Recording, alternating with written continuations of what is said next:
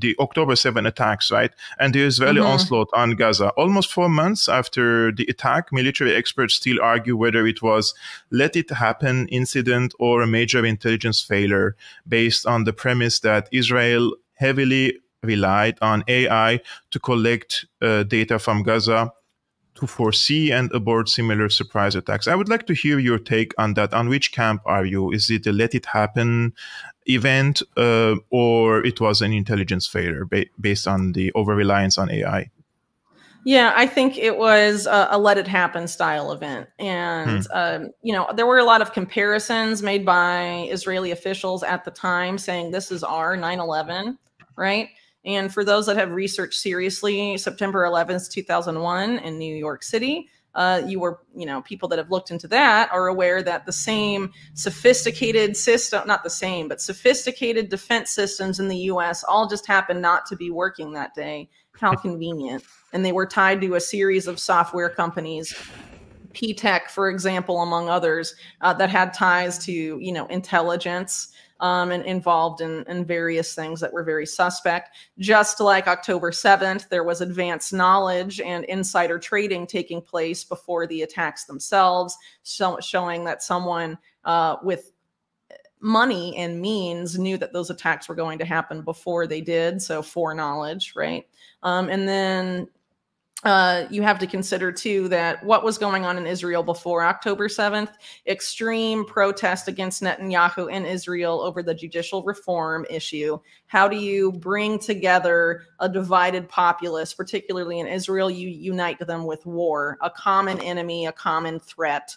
And so by, in Israel, a lot of people say that Americans are the most propagandized populace. I would say it's Israel is definitely up there, if not above the U.S., because, you know, the Ministry of Education is increasingly is often run by the same people that also like have top posts in the Ministry of Defense. Naftali Bennett, for example, a good example of the overlap there. And there's a lot of, Israelis in many kindergartens and, early education are basically taught that, you live in an insecure place because you're Jewish and people are going to come after you. And, we're a persecuted populace and all of this stuff. And Israel, since its inception in the late 40s, has been under a state of emergency continuously in its entire existence. It's never not been in a state of emergency. And so this whole instantaneous wartime footing is sort of ingrained in this particular population and has been for some time. And so a way to stop, I think, in my opinion, October 7th was so convenient in that it stopped a lot of those problems for Netanyahu and then allowed him to sort of unify the issues, the different factions against him, essentially, and then push for longstanding objectives of his, which include things like ethnic cleansing of what remains of Palestine, and greater Israel ambitions and regional wars with various nations. For the goal of, greater Israel territorial acquisition. And Netanyahu in his current government is allied with figures that want to actualize that as well, not just Netanyahu, and have been a lot more vocal about those goals than Netanyahu himself.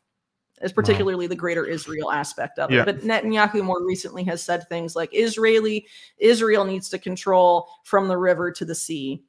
And all of that, meaning like all of the territory, and has, even his officials ever since the conflict in Gaza has begun, has been very open about the goal is to essentially remove Gazans from Gaza and wanting to send them to the Sinai, resettle them in the Sinai, and all of these other agendas that have been developed, well before October 7th.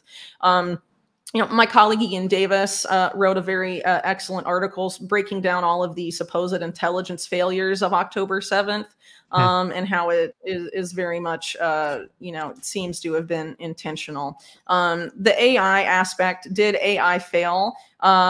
Yes, maybe in some cases AI does fail because there is no facial recognition AI algorithm on the market that's 100% accurate.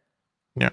And there's some countries like the UK, for example, where there have been scandals essentially about how inaccurate facial recognition AI is. However, Israel is a market leader in this for defense. They have used Palestine as a test bed for this technology for years and years and years and years. There is no more surveilled populace in the entire world than the Palestinians. So for them to not know this stuff, and it's not just the border fence, the AI failed on the border fence. I mean, everything on their phones and all of the surveillance against Palestinians is just unprecedented. The fact that they would not know it was happening is absurd, especially when you consider that more or less allied nations, quasi-allies, I would sort of put Egypt under its current leadership in that category. They warned Israel that this was going to happen before it happened, and those warnings were ignored. It's very similar to a lot of stuff that happened before 9/11. And of course, for Israeli officials to say this is our 9/11 is pretty significant when you consider that, you know, Israeli intelligence had its own documented role in what happened on 9/11 in the United States. Not saying they were the only ones involved, because obviously US intelligence, and you had the Saudis and Pakistani intelligence services involved to degrees. But 9/11 was something that was orchestrated for the purpose of justifying war around the world under the guise of combating terrorism. And Israel, at this point in time that October 7th happened, needed some sort of galvanizing event to sort of paper over the divisions that were threatening to split Israeli society and make Netanyahu a less polarizing figure for the purpose of pushing specific policy objectives forward that are long-standing goals, not just of Netanyahu, but the religious right extremist groups with which he is allied in his current government. So the AI AI failure explanation reminds me a lot of what CIA officials and military officials said about 9/11 after it happened. It was a failure of imagination. It was just incompetence. Oh yes, all our systems failed. And routinely, governments like this want you to think they're incompetent so that you don't realize what they're actually doing and what their goals and objectives really are. Because you're just, oh, they're so stupid. Let's put another guy in power. I mean, you're ultimately, I don't know. I mean, I think it's just part of the deception to write it all off as incompetence at the end of the day.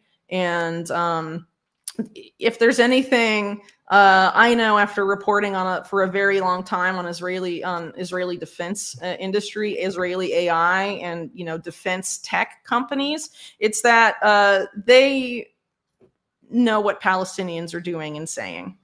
They tested all there, and the idea that they would not have any sort of forewarning. If Egyptian intelligence could pick it up, Israeli intelligence picked it up. Yes, I agree. And there's been a lot of, in recent weeks, even Israeli mainstream media has been forced to acknowledge that the official narratives propagated by Israeli officials in the immediate aftermath of October 7th were erroneous. How many of those civilians were actually killed by the IDF as opposed to Hamas? And there's been efforts to prevent documentation from coming out from the highest levels of the Israeli military and intelligence communities. That to me suggests there's a cover up. People knew. The insider trading stuff is also pretty damning. And again, I think it comes down. I would ask the same people that are saying, was this incompetence because of over reliance on AI? How do they feel about 9/11? Was that a failure of imagination to you too? I mean, I think these types of events that are so impactful in terms of the policy solutions that are forced on the populace later when they're in fear and panicking. We're being invaded. Oh, look at the incursion Hamas did, and they took hostages. When was the last time this happened? It's been decades. We can't allow a Palestinian state now, and all of this stuff. I mean, these are things that Netanyahu has always wanted, And I think people are naive to assume that he wouldn't endanger Israeli lives in pursuit of his policy goals and his ability to stay in power. This is a man who will kill literally anyone to get what he wants. And to think that he wouldn't sacrifice Israeli citizens as part of that, I think, is naive, especially when you consider, too, I thought it was interesting as well that apparently one of the events, the music festival that was targeted as part of October 7th, were a bunch of Israelis that were very how should I phrase this? They were very supportive of peace efforts with the Palestinians. And that is the class of Israelis that Netanyahu and his ilk hate the most. Yeah.